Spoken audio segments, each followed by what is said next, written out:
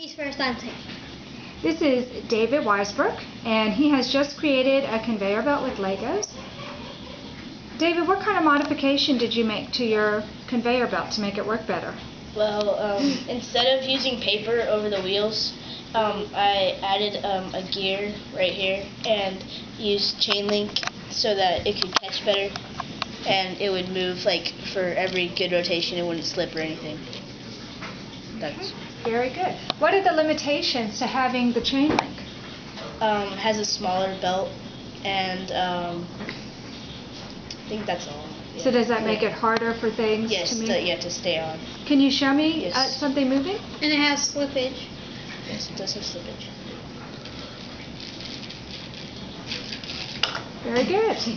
Okay, and then over here, we have another kind of conveyor belt. And Zachary Hutz has built this conveyor belt. He did this one with paper, but then we made another modification. What did you do to try and make the paper slip less, Zachary? The rubber band. You added a rubber band. Let me see if I can get a close-up of that rubber band. Okay. And what happened when we put the rubber band on? It was so tight that it moves, but not very well. Yeah, it moves, but not very well. So did your conveyor belt work with just the paper? Yes. Yes? Not very well, but Not yes. very well. Can you show us, can you move the brick along your conveyor belt right now? Uh-oh. The steering wheel, which is acting as a crank, just popped off. Can you fix it? Okay. I think it's just too tight with that rubber band, huh? And it's not even turning. No. Uh-oh.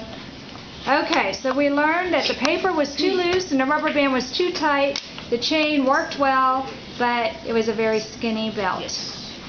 And what kind of two motions? What were the two motions that you all learned about?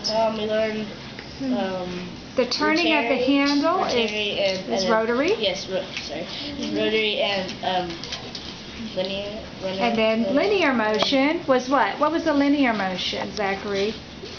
Moving the belt. Right, when the belt moved and the little Lego piece traveled along the belt, that was the linear motion. Good job, guys.